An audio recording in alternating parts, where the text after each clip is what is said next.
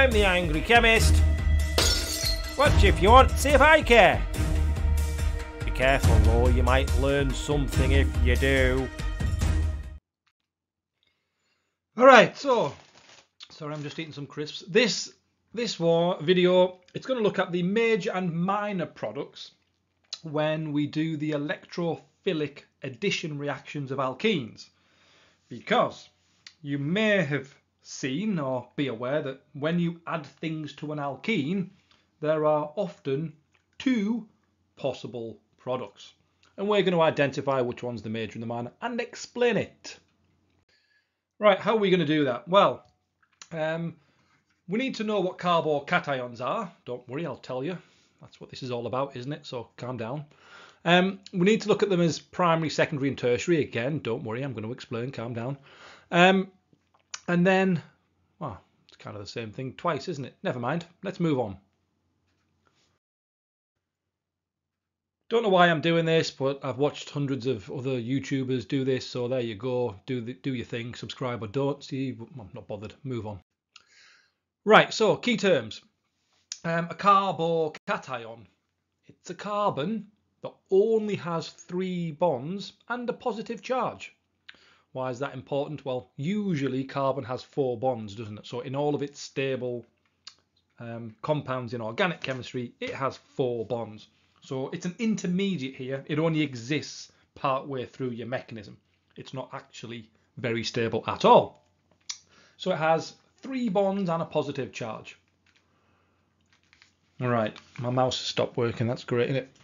I'll just have to get the keyboard. Don't worry. Right, so an R group then. I'm going to use this term R group quite a lot in this video. Nearly fell off my chair. An R group is a chain of carbon atoms. It could just be something as simple as a CH3 group. That would be a very simple R group, just a methyl group. It could be an ethyl group. It could be much longer. I don't really care, all right? If it's an R group, it just means it's bonded to a carbon group. When I say group, it can be any carbon group, okay? It's not that hard, trust me, okay? You're going to make it hard. I'm not, all right? So, primary, secondary or tertiary. Right, well, a primary carbocation is when one of those 3 groups that's bonded to the carbon, remember, carbocation has 3 bonds and a positive charge.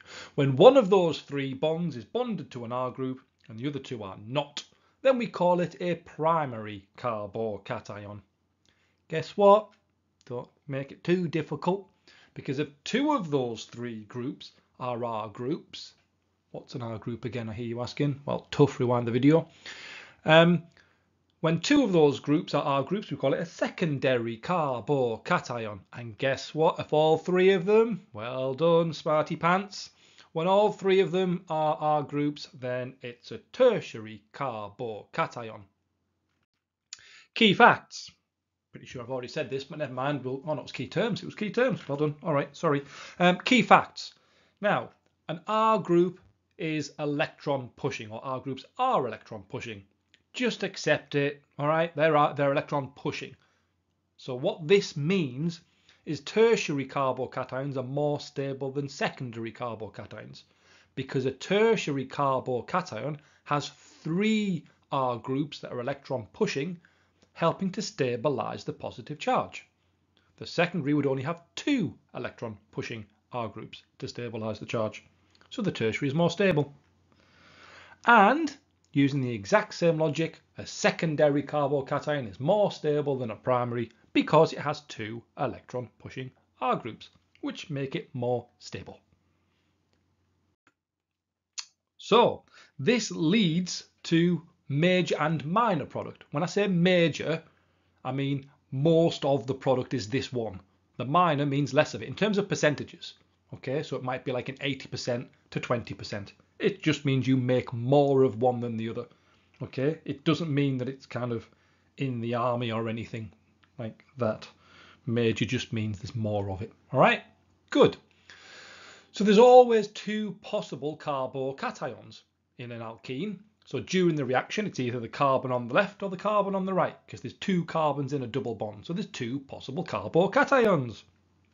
Now, if the alkene is symmetrical, which means both carbons either side of the double bond have identical groups, symmetrical, then both carbocations are actually identical because they're just the same.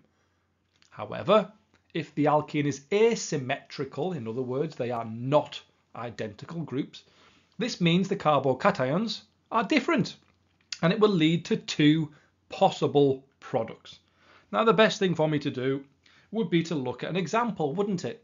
So guess what? Let's have a look at the reaction of HBr with this alkene, propene.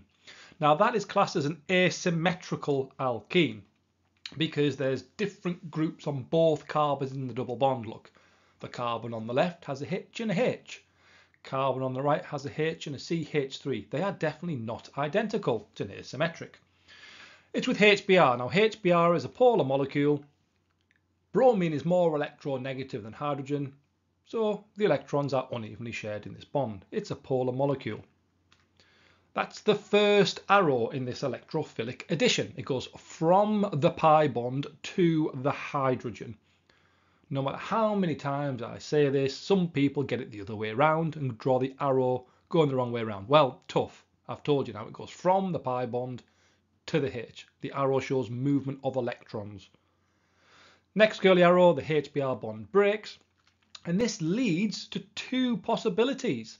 I can either bond the hydrogen to the carbon on the left, and the carbon on the right would be a positive charge, a carbocation, and that's what I've chosen to do here. So if I go down this route, what we've got is a secondary carbocation, look. Why is it secondary? Because there are two electron pushing R groups. And then the final product here would be this. There we go. What if, I hear you ask, the carbocation was the carbon on the left? Don't worry, calm down. So what if we do the exact same mechanism, but this time the carbocation is the carbon on the left, and this is possible. Like I said, there are two possible carbocations, one on the left, one on the right. This time we have a primary carbocation intermediate, and that would give rise to this product. So these are our two possible products, look. And the one on the left is classed as the major product because that one formed via a secondary carbocation that was more stable than the primary due to two electron pushing R groups. So that's our major product, and the one on the right is our minor product. Let's name them, shall we?